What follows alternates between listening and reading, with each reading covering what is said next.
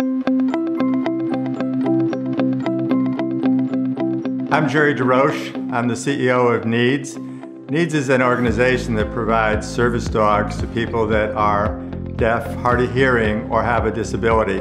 We're located in Princeton, Massachusetts, and we provide training on campus for our clients as they come to receive their dog.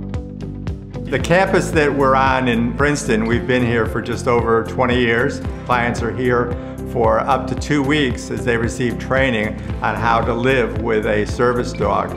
We created and we pioneered campus-based training for clients, and we thought it was appropriate that we had a spectacular client house that really reflected our approach to client training. That architect listened to me when I said I was looking to build essentially an industrial strength bed and breakfast. I wanted to be able to withstand wear and tear, but I wanted it to have the feel of a home and to have the friendly, comfortable feeling that you have when you're in your home or when you're at a bed and breakfast.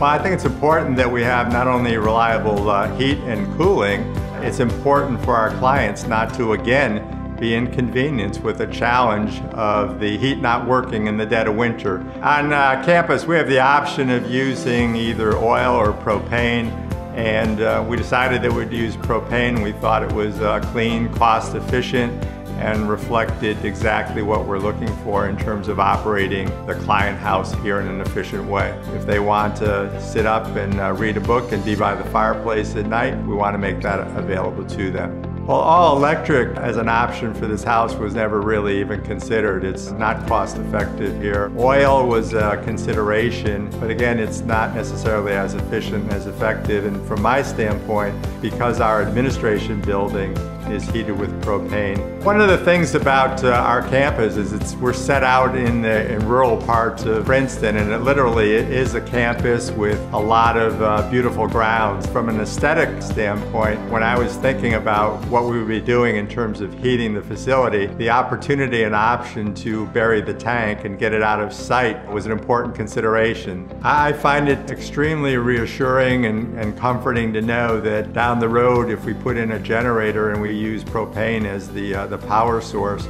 that we're going to be in a position where we can continue our training and that the clients won't suffer any ill effects if we have a power outage that's either of short or long duration. I'm proud about the way we impact people's lives. We give them a degree of independence they wouldn't otherwise have.